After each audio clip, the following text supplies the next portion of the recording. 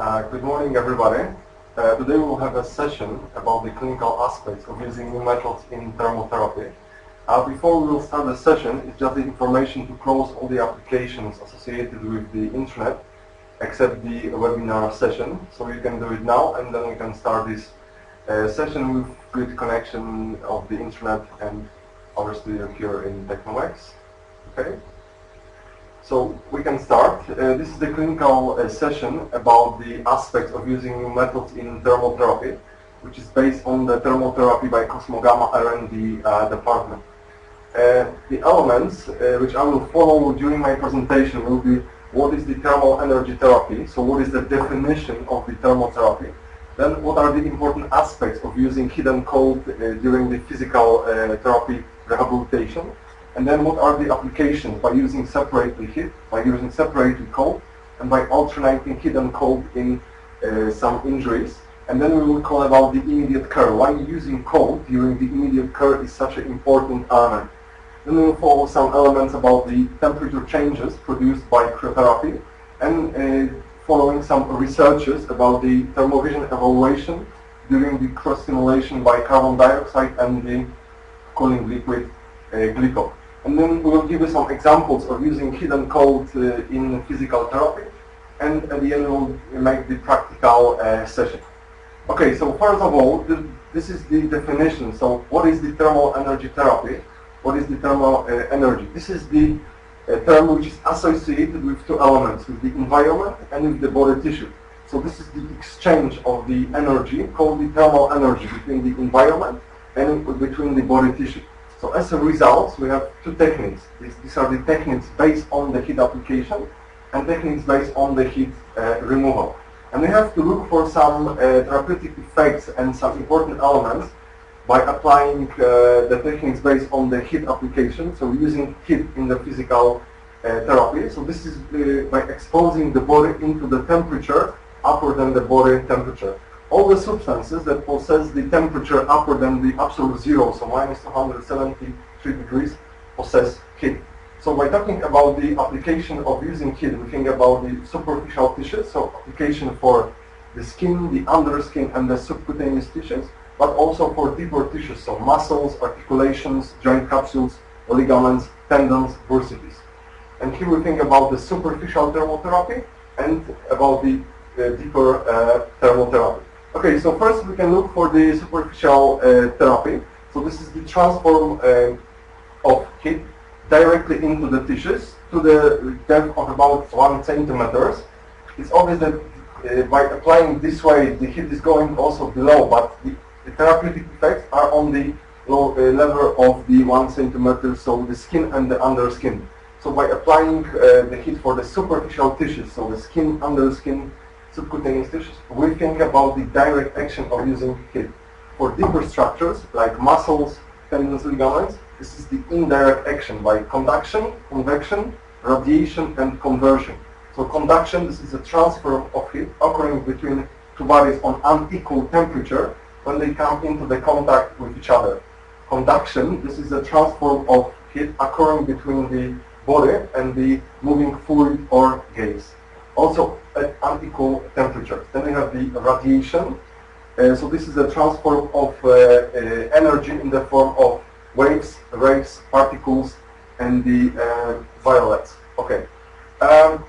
So the thermal energy induced in tissues is prolonged for the superficial tissues, but it's moderated for the deeper tissues. So it's really important to know the aspect how the heat is transferred into the superficial tissues and then into the deeper tissues.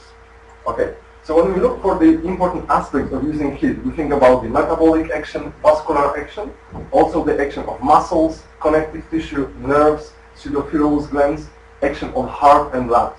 If you look particularly for this action, the action of metabolism is associated with the increase of the metabolism, so the increase of some biomechanical reaction of the cells of the living tissues which sustain life.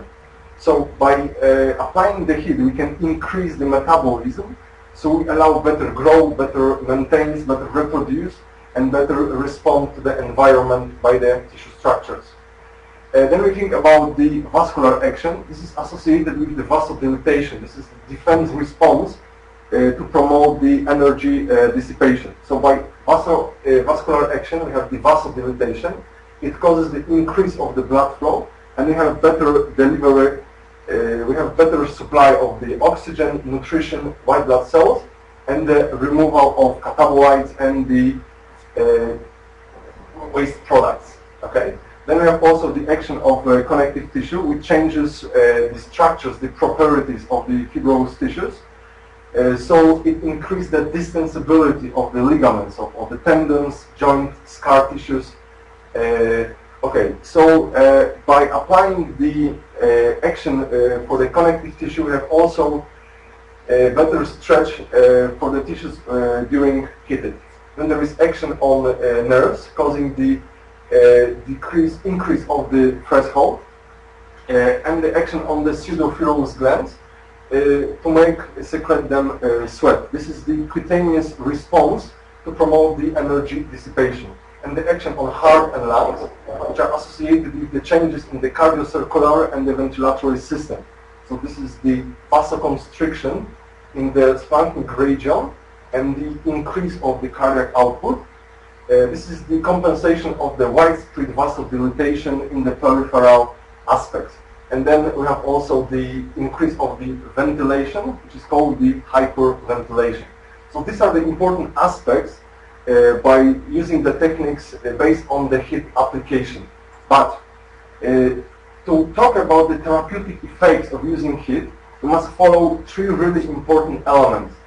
So the thermal stimulation must increase the local temperature of 45 degrees. It must be delivered for several minutes, so must be delivered for a time sufficiently long.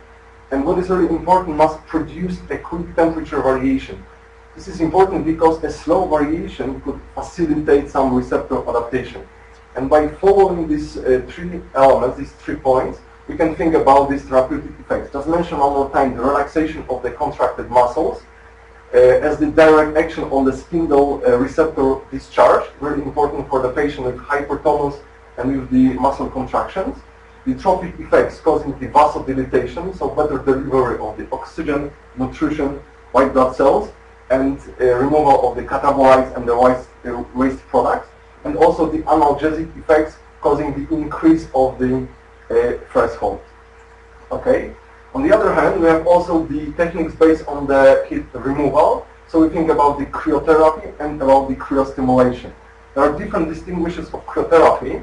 Here, according to the temperature, we can divide the cryotherapy for 2 elements. So this is the extreme cryotherapy, and we use the temperatures from -180 degrees of Celsius to 0 degrees of Celsius, and also the mild cryotherapy using the temperatures from -18 up to 10 degrees of Celsius. So cryotherapy, this is the exposing of body into the temperatures lower than the body temperature.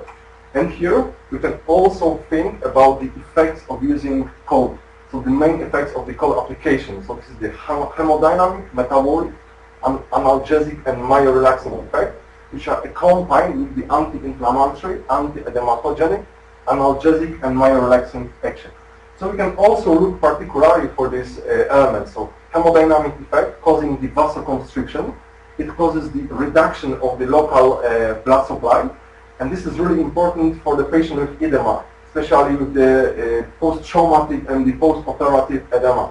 So hemodynamic effects associated with the anti-edematogenic action. Then we have the metabolic effects. By using heat, there was the increase of the metabolism. Here we have the decrease of the metabolism, which is really important for uninjured tissues around the tissue damage, because they can remain intact in the term following the tissue damage. Moreover, the decrease of the metabolism also makes the inhibition of reduce of the inflammatory mediators, so metabolic effects associated with the anti-inflammatory action. And also the analgesic action, causing the decrease of the speed conduction of pain stimulus at the level of the peripheral nerves, and the myorelaxing effects causing the decrease of the tonus and the spasm of the muscles. So as I mentioned, analgesic and myorelaxing effects associated with the analgesic and the myorelaxing action. Okay, so we know the main therapeutic effects by using the techniques based on the heat application and the heat removal. So here are just the examples of using heat separately and cold separately, and then I will give you also the examples of using the alternating of heat and cold in the physical therapy. So just the examples of the application of heat, which could be the degenerative articular diseases, sequel of joint injuries, and the muscle contractures.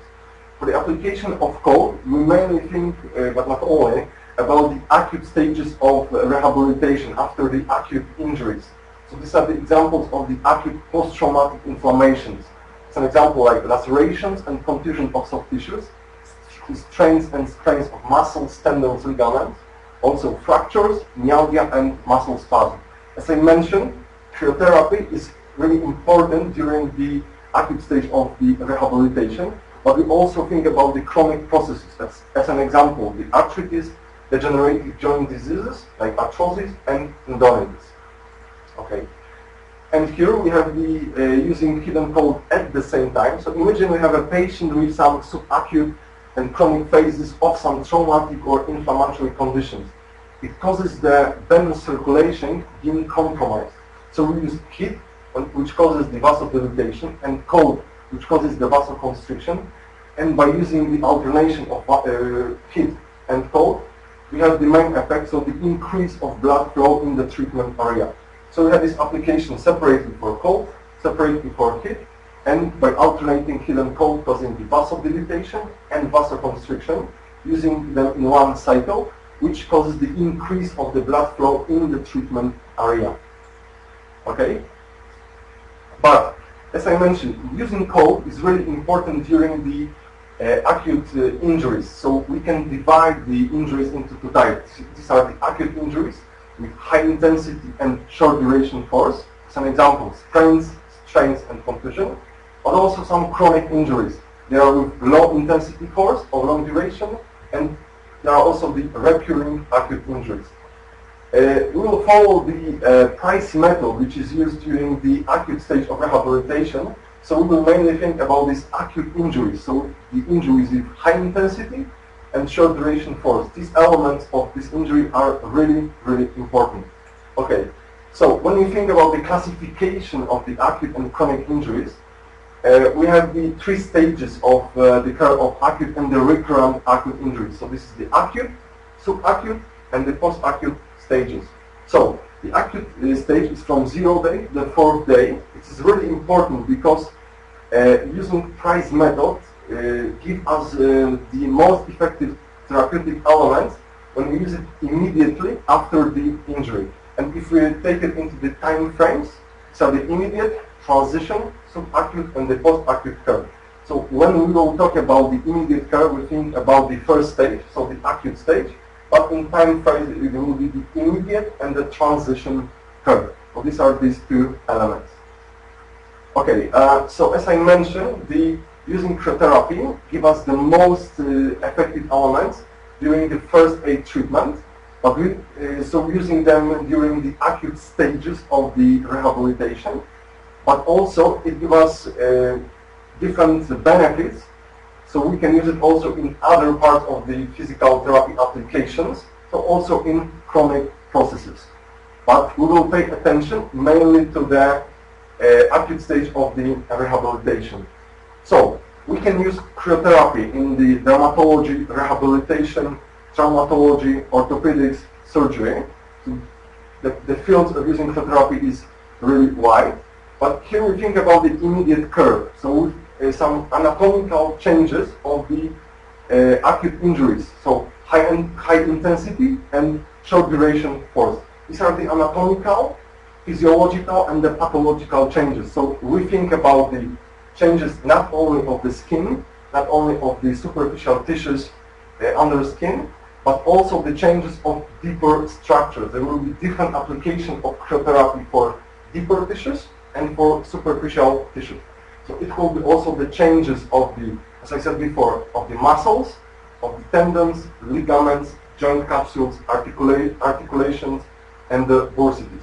So we think about the price method. So this is the prevention, rest, ice, compression, elevation. We have also here mobilization, medication, and also destabilization.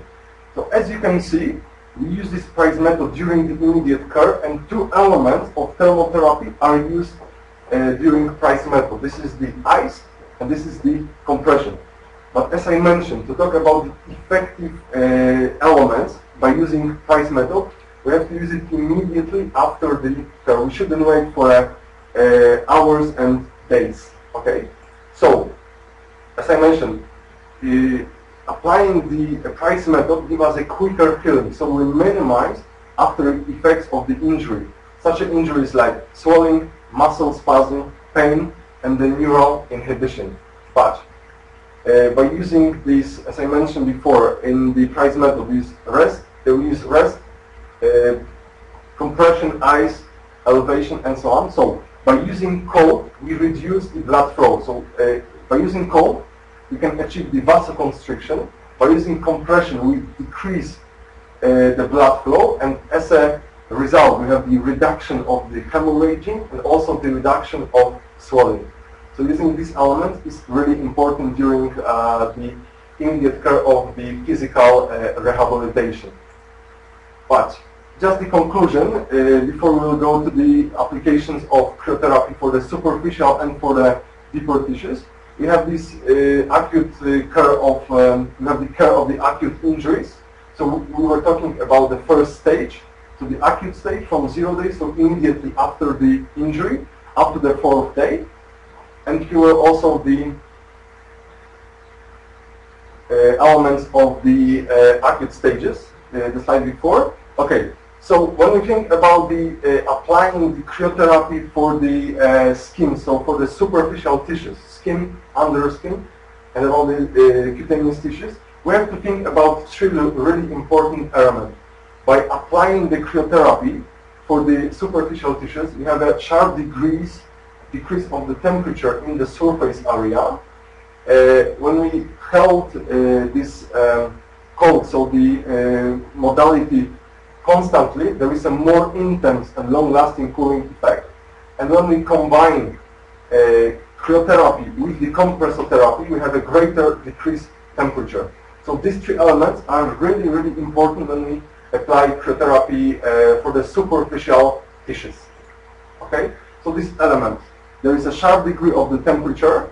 When we have a constant application, we have more intense and long-lasting cooling effect. And when we combine, when we put together cryotherapy with decompression, we'll have a greater temperature decrease. Now we can look how are the changes for the deeper tissues. So as I mentioned, muscles, articulations, joint capsule, tendons, ligaments. You can see that the temperature decreases more gradually when we apply cryotherapy for the deeper tissues. It depends on the depth, but also depends on the type of the tissue. So deeper tissue temperature continues to decrease for some time. So we have to think about the kind of modality, the kind of application of modality that we use for cooling superficial structures, but also for cooling deeper structures. I will show on an exam what is the difference by applying different modalities. So by cold application, just the abbreviation, the temperature decreases more gradually and also tend to react by increasing more slowly. Okay? So by knowing these elements for the superficial tissues, that there is a sharp decrease of the temperature, when we have a constant maintains, there is more intense and long-lasting cooling effects. And if you put together cryotherapy with the compressotherapy, we have a greater decrease of the temperature. And for deeper structures, the temperature decreases more gradually. Here you can see three applications of thermal energy. So there is a cold gas, there is ice, and the Thermopress using the cooling liquid glycol. You can see that in all of three elements of all three of these applications of modalities, there is a sharp decrease, but then there is an increase of the cold gas and also the ice. So this is the question: what kind of thermal energy can you use for cooling not only superficial tissues but mainly the deeper tissues. By using glycol in Thermopress, there is a constant maintain of the lower temperature. Okay, so when we go to these injuries, so not only the changes of the superficial tissues, but also and mainly the changes of the deeper tissues. And there is such a research that we made, that was made in Poland, the thermovision evaluation, which compared the cross-stimulation by using carbon dioxide and glycol, and just comparing which one is for the superficial and for the deeper cryotherapy. Okay, so the aim of this study was to compare the dynamic temperature changes of the tissues after the cross-stimulation by using carbon dioxide and by using glycol in the Thermopress. Then for healthy persons without the contraindications for cross-stimulation procedures, and we apply the cryotherapy for the ankle and the knee joints, as I mentioned, by using carbon dioxide and by using Thermopress with some flexible channels with cooling liquid glycol. Okay, so in the table you can see that by using carbon dioxide, the temperature was minus 75 degrees of Celsius in the outlet of nozzle. The application was just for 3 minutes without any compressor therapy. Comparing with using a liquid based on glycol, there was higher temperature from, let's say, 0 to 3-4 degrees. The time was longer, it was 9 minutes, and also we applied the compressor therapy. Okay, so on this picture you can see the thermovision evaluation by applying the cross-stimulation of using carbon dioxide. It's just before, during, immediately after the cross-stimulation, and then after 3 minutes, after 6 minutes, and after 9 minutes. Just look for the changes of the temperature during this thermovision evaluation and try to compare the changes after 9 minutes with the second slide showing the thermovision of glycol. Okay, so this is the thermovision evaluation by using the cross-stimulation of cooling liquid glycol. So also before, during, after, immediately after, and then 3 minutes, 6 and 9 minutes after the application. Okay, so we have results from this research. So lowering of the body temperature with using Thermopress with compressor therapy enables to reach deeper located tissues. So we don't only use it for the superficial tissues, but for deeper tissues. Just to abbreviation, acute injuries, the changes in deeper tissues, so the muscles, articulations, not only the changes of the superficial tissues. And the lowering of skin temperature is more longitudinal and it affects greater area when we use the Thermopress comparing to using the carbon dioxide. So it is for not only superficial but also or mainly for deeper tissues. So it's really important during the acute injuries therapy. So with high intensity, short duration force, so for deeper structures which are associated with the acute injuries. Okay, and here by using Thermopress we have the cooling effects, we have the compressor therapy, but we have also the isolation of the treatment area from the external temperature, and these three elements favors the cooling of deeper structures. But we shouldn't also forget about using the carbon dioxide. Here it was short-lasting and involving only small area indication, so it was really good for the superficial tissues.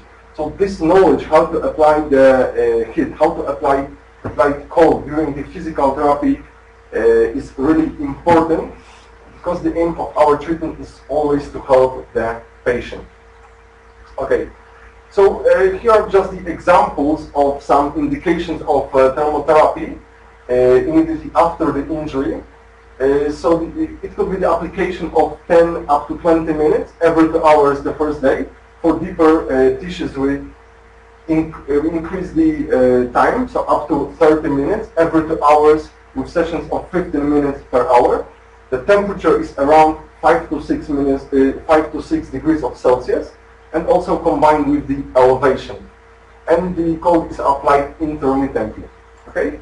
Here is another example considering the intermittent application of 30 to 40 minutes into hours, a session of 10 minutes, and the pause of 15 to 20 minutes between the application. What is really important, if we apply the body into the temperature close to zero or below zero for a long time, so when there is a long and constant application around the 0 or below 0 degrees of Celsius, it could be potentially dangerous for a patient. So for cooling deeper structures, we don't have to use lower temperatures than 0 degrees of Celsius, but we can enlarge the time. There is such a rule: the longer the time of application, the lower the temperature within the tissues. So this is really important to remember. And also another example, according to the depth of the tissue, we may assume the following temperatures for cuff. So this is action of 10 minutes, pause 15 to 18 minutes at the temperature of 8 degrees for 2 hours, and for fingers. So this is the action of 5 minutes, pause 10 minutes at 10 degrees of Celsius for 2 hours. These are just the examples. And the last one for the acute injuries. So we can use cold for 4 to 6 degrees of Celsius. Time here is from 8 to 12 minutes, intervals of 10 to 15 minutes. And for deeper tissues, there are longer sessions. To prevent the hematoma formation, it will be for 3 to 5 hours. And we also use these elements of the Price method, so rest, elevation, and the compressor therapy. And there is several times repetition in the first days after the injury. Okay? So, as I mentioned, mainly we use cryotherapy during the acute stages of rehabilitation, but we can also apply it for the subsequent phases. So, as an example, before and after active or passive exercises, which are associated or which may cause the reactive micro-injuries.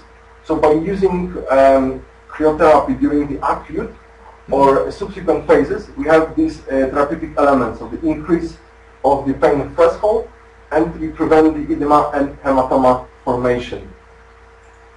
Okay, and just one example for using heat.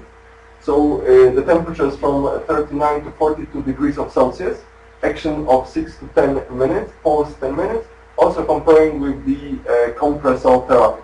You can use it for the sport injuries. So the simultaneous myorelaxing and sedative action effectively interrupts the cycle, which is called the pain-spasm pain cycle, which is common in the sport injuries. And we can also use it for the preparation for kinesiotherapy. So there is the increase of the tendon extensibility, reduction of the joint rigidity, and also the myorelaxing and the analgosedative effects. And this facilitates the preparation for kinesiotherapy. These were just the examples of using, and on observation by using heat we have the increase of the viscosity, decrease of the metabolism, as I mentioned, the changes in the nerve stimulation, and as a result we have also the pain relief. Okay, now we'll have the practical session of using different modalities. So as I mentioned, it's really important to know if we apply the cryotherapy for superficial and for deeper tissues, the same by using the heat therapy. So we will do our session on the device called the Thermopress. So this is the device with the flexible channels. They are filled with the cooling liquid called glycol. It gives us a constant maintenance of the temperature, and we also use the cuffs. So we have the shoulder cuff for the shoulder joint, then the lumbar cuff, also the cuff for the knee articulation and for the ankle articulation, and one for the elbow articulation. Okay, so now we will run the film, so you will not see me, but you can hear me showing you the applications of thermotherapy.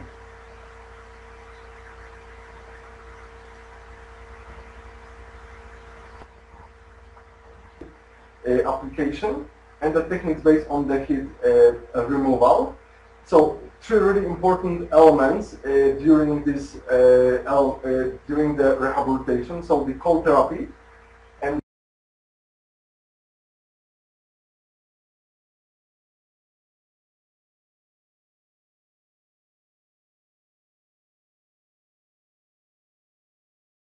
the heat therapy using the temperatures from 0 to 40 degrees. Also the compression therapy. And we have, as I mentioned, the application for the area. So there is an isolation of the treatment area from the external temperature. Here you can see the programs which can be followed during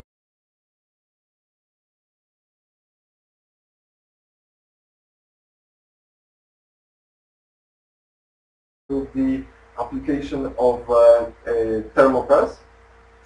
And as I mentioned, using it separately for cold therapy and also for the heat therapy, and by alternating heat and cold therapy with the compressor therapy.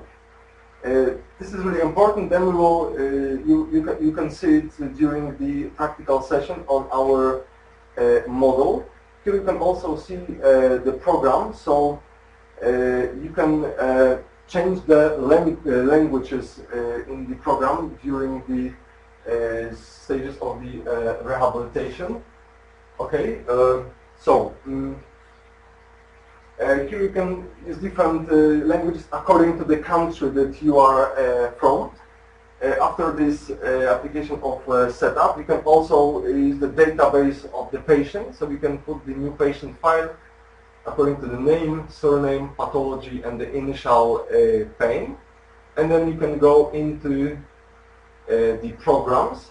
So these are here are the ready programs associated with the using cold and heat for the acute injuries and the chronic injuries with the same example that I gave you before.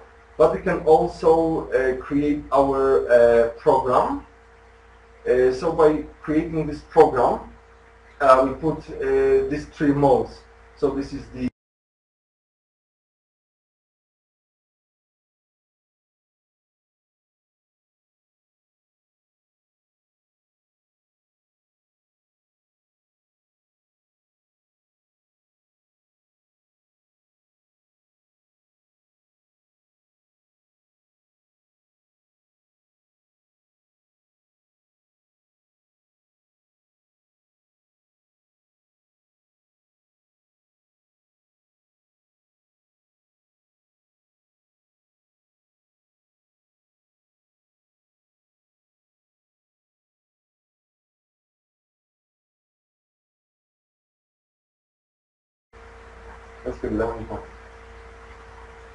Okay, we are back after some problems.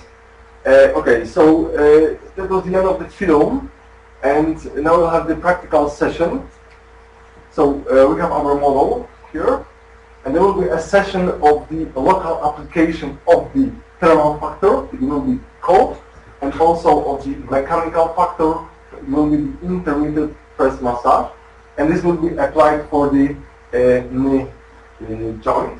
Okay. So we have the cut for the knee joint. Okay.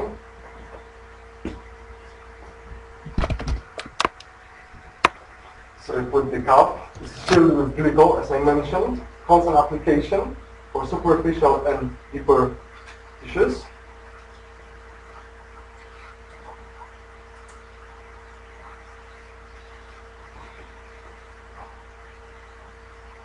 Okay, sorry. Now we will put the flexible channels. So we will close the cross circulation system. Okay, so as I mentioned, we will do the cold therapy. So the free program, it will be cold mode. The temperature will be about 4 degrees of Celsius. The action time will be 5 minutes, and the pause time will be 1 minute. And we'll also use the compressor therapy. The action will be 10 seconds, and the pause will be 5 seconds. Okay, so 10 seconds, and here will be 5 seconds. And now we apply this code, okay? It will be better to use it. So she has this application. I will also give you some examples of the treatment that was done here in Poland, also by using cryotherapy and using the compressor therapy at the same time. So these are just 4 cases. All the cases, there was a treatment of the cryotherapy with pressing massage using the Thermopress device. The treatment was performed every day. The device was set on 3 cycles. Single treatment duration was approximately 15 minutes. It's really important when you will follow these cases to look for the examination and then the changes after treatments. So first of all, we have the female. She was 15, engaged in active sport, reported on treatment 3 days after the knee injury. On the examination, there was a pain, edema, ballotting patella, limping while walking, increase in the knee circumference by 2 centimeters compared with the opposite side, limitation of flexion in the knee joint, and the intensity of pain in VAS scale was 8.5. Okay, so after 4 treatments, there was the decrease, the reduction of the pain in the VAS scale, going from 8.5 to 5. Before there was the edema, here there was the edema appearing, and the range of motion for flexion in the knee joint recovered to the normal value. So before there was the limitation of flexion in the knee joint. Okay.